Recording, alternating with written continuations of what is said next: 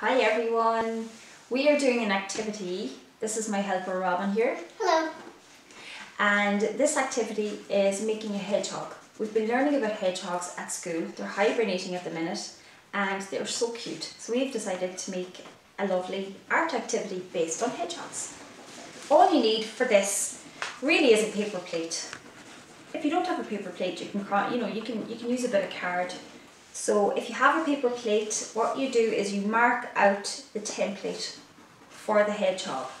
It's really easy. You might need your mum or dad to help you, or a grown-up to help you. So you draw a black line in the centre of your paper plate, and then a kind of a nose, a long nose for the hedgehog, and then make it kind of a semicircle up to here, and this is your hedgehog. That's the shape. Then the next step is what Robin is doing here, my trusty assistant. So Robin is colouring the hedgehog in brown. Now you can paint the hedgehog if you like, but we just thought, not everybody has paint at home, so we thought we would colour. We always have colouring pencils. Now, while Robin is busy colouring, I have drawn out an eye. You can use a googly eye if you have googly eyes, but we don't have a googly eye this big. So we have drawn out the googly eye. I used a Pritt stick to get the shape. It was the perfect shape. And we've also drawn out the hedgehog's nose. Now you can use a button if you like, or maybe a black pom-pom. So this is what you need. And Robin, I think, is almost finished. Are you happy with that, Rob? Yep. Yep. So we are ready to start sticking. So Robin, we need to put an eye. Where are we going to put his eye? You can't see without any of his eyes. So he needs an eye. Yeah. Yeah. So we have an eye, we've cut it out, drawn it and cut it out. So we're going to use Pritt stick. Robin, will you Pritt stick on the hedgehog's eye? We have also got a brown paper bag, just a shopping bag, and we have cut strips. So these are the strips. You don't have to be particular about what size, because you can trim it down at the end to suit, to your liking. So we have cut some strips, and Robin has put the Pritt stick on the back of the eye. I'm going to pop it down for her because she's busy showing you how to cut the strips of brown paper. So here is the hedgehog, and I'm putting his eye down. There he goes.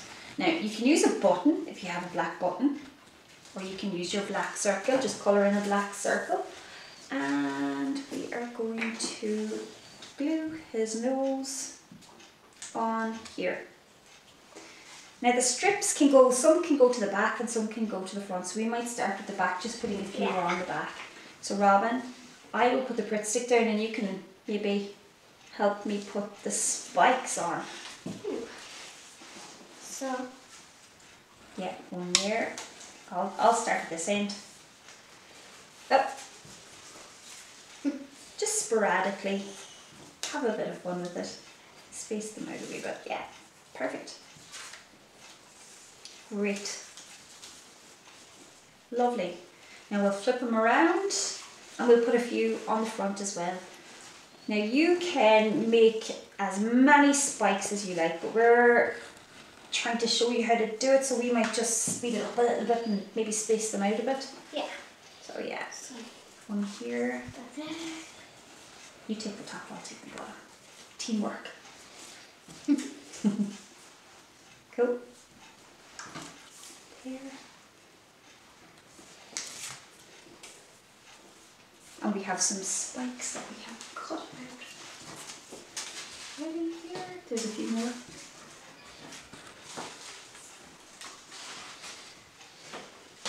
So we would tend to keep the bigger spikes at the back and the shorter ones at the front. But as I said earlier, don't worry about that too much because you can always trim them at the end. Do we need more glue, Rob? Yeah, we're nearly finished. Okay, do you want to pop one there? Does it need another one? Maybe. What are we going to call this hedgehog? Oh, I think Henry's a good name. Henry? Henry the hedgehog. Now, I think I might trim a few of the sticky out bits. You don't have to, it's up to you.